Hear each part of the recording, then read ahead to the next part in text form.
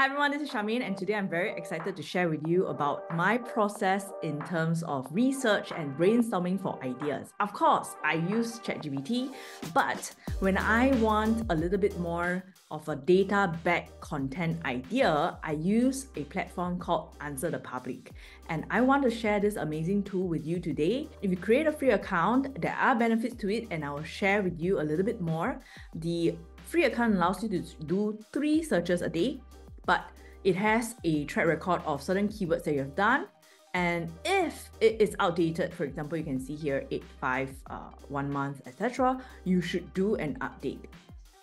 And they do show you the sources now. Last time they do not show you the sources, but right now I'm doing a little bit of research, and that is Linktree. Okay, I'm trying to think to myself, are people thinking about Linktree contents? And you can do Singapore. I prefer to do Singapore, but if you want volume, you could change this result to USA. And you can see I have 3 of 3 free searches today because I haven't done any searches today on this account. All right, if you have different Gmail accounts, it actually allows you to do different searches now, but sometimes they track you by IP and they'll tell you that you have maxed out. When you do a search for a keyword, 1 to 2 words, typically once you do 2 words, there is very, very little results. Try to use 1 keyword that will give you the most volume. There are many results, but I usually pay attention to 3 sets of results. The first set of results you can see here are questions. The second set of results are prepositions. The third is comparison. And the rest, I usually don't pay attention to them.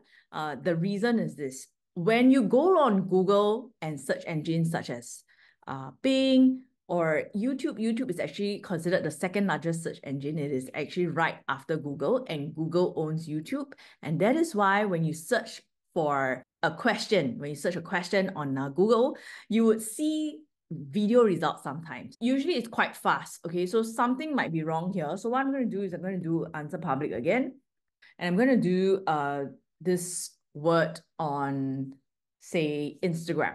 It might also be that the server has a heavy load and therefore the server is loading slower.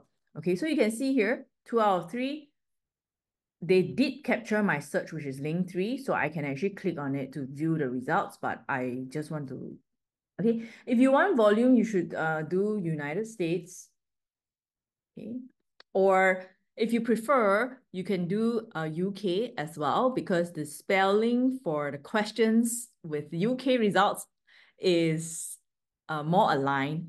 Okay, it's out. So here you go. There are 3 sets of results: questions, prepositions, comparisons. And typically I pay attention to questions because when people search, if you pay attention to how you search, you typically ask a question on Google and YouTube. Okay, like how to do this, how to design on Canva, how does Linktree work, what is Instagram marketing is a question, right? So you can see here that they give you a kind of an insight where this is a monthly insight and it's estimated. It's like rounded up or down. Okay, so there is about 30 million search volume on this keyword Instagram. I could have been more specific to say Instagram marketing, but that would have limited the way that the question is given to me. You can see here there are many results. Usually I just pay attention to the darker orange. People are still asking who created Instagram. All right, sometimes the English and the wording is a bit off because that's how people search. I would like to formulate the question a little bit more proper. These are questions that people are asking and I can answer them. And typically, if I answer these questions, how Instagram works, my video will tend to do better. This is a small tip for 2 main reasons why we want to use AnswerThePublic. Because if you are creating contents for social media, there is less people searching for contents on platforms such as Instagram. We do search through hashtags or through locations to find out things to visit or to eat. But the majority of us are still searching on Google, Bing, and YouTube. There are some people who say that they do search on TikTok. I would think that it is very minimal. Okay, but 30 million for this keyword is high volume. All right, the next thing that I usually pay attention to is questions, prepositions, and comparisons. Now, 2 big reasons why we want to use AnswerThePublic to do research. Number 1, if you run out of ideas, go to AnswerThePublic.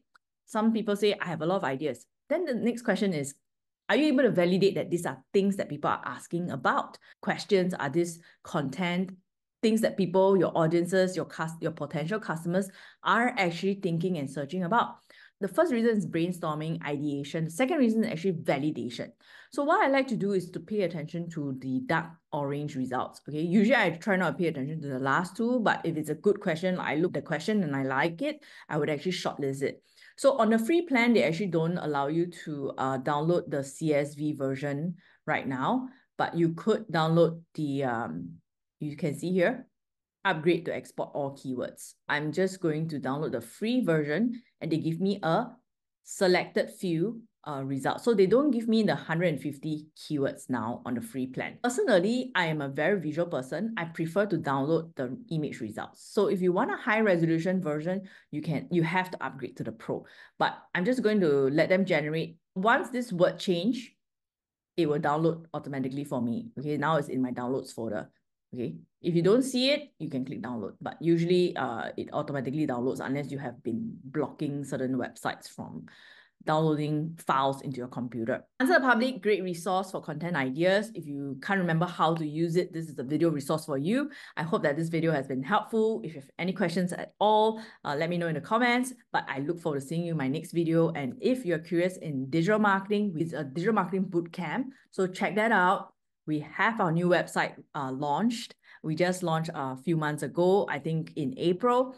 So what we hope to share with you is we have been updating our programs, and now we have decided to kind of put our workshop together as a boot camp.